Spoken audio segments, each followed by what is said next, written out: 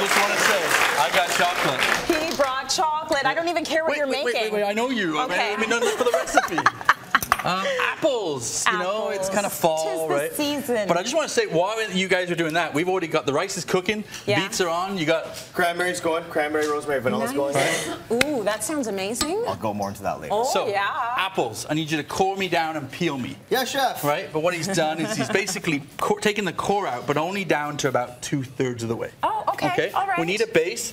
Yeah. You don't want our chocolate to run away, right? That's right. The fact that you're putting chocolate in here, like, you didn't tell me that, and there's a reason why you didn't, because I would have eaten it all. Exactly. I need this for the segment. So, but a little bit of sugar. Now, I just saw this recently, actually, on one of the social feeds, but it was just brown sugar, and I think it needs a little bit of regular sugar to make it a little bit more powdery.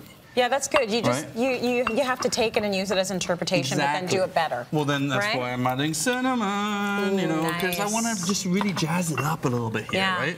And then all you're doing is you're just simply pushing this into it. Oh, yeah, right. Okay. And when you're done, you just eat the apple and you don't. Oh no, sorry.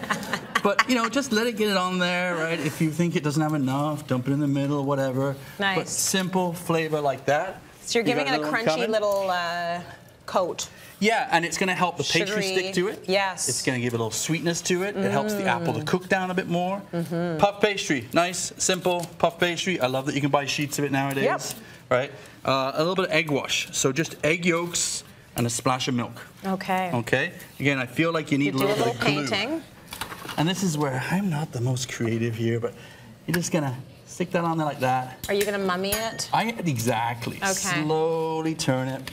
And then you see how I'm just stretch it. That's nice. Right? And just, at this point, you want to make sure you're getting all the way around. So I gently stretch the dough. You can roll it out a bit thinner, but why do you need to?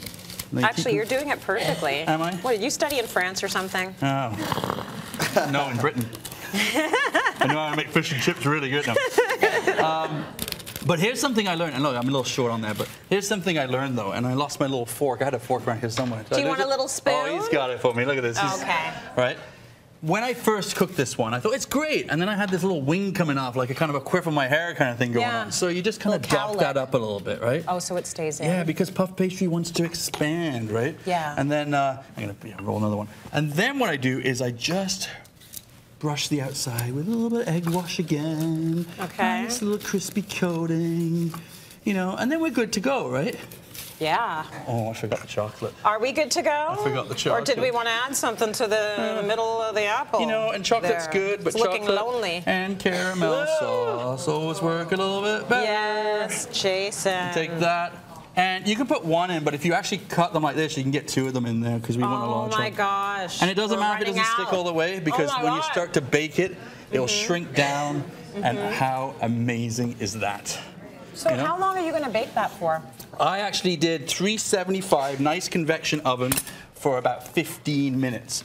But I do set my timer for 10. It's really fast, right? That's fast. But I set my timer for about 10 minutes just to check on it because every oven is different. Yeah. All right? Okay. And then you just look at that. Well, that is beautiful. Yep. You're busily working away over there. What are you doing? Are you doing your own thing or are you doing more of Jay's? Trying to look like I'm very busy over here. It's working. I'm like, oh my gosh, Dev's working so hard. No, this is how easy it is. We got an hour. We got time. We got time. Yeah. Okay, but how many of those are you going to make? That's it. I'm done. Okay.